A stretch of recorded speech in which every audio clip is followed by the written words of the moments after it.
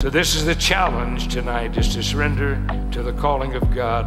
And if your heart is right, you can depend God will help you to find His will.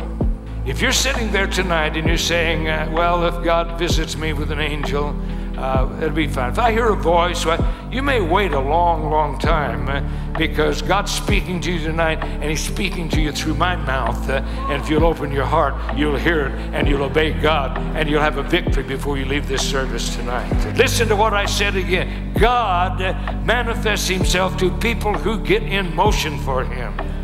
But I want to tell you, God's nudging people tonight, and if you'll be responsive to God, this week will end with you walking into the will of God and doing the will of God, which doesn't seem all that plain at the moment, but it will.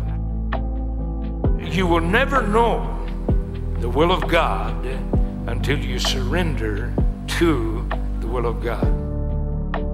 Lord, what do you want me to do?